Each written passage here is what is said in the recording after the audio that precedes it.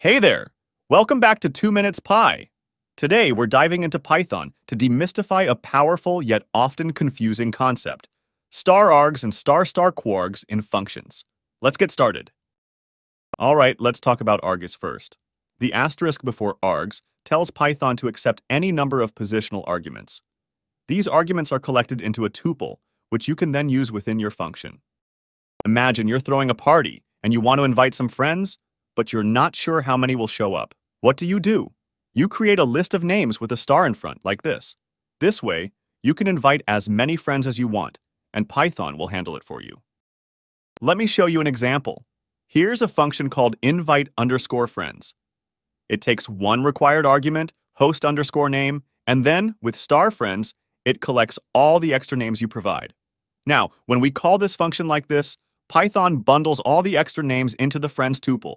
So, you can print them or do whatever you like.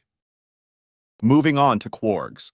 The double asterisk before kwargs indicates that Python should accept any number of keyword arguments. These arguments are stored in a Python dictionary. Think of it as planning a party with options.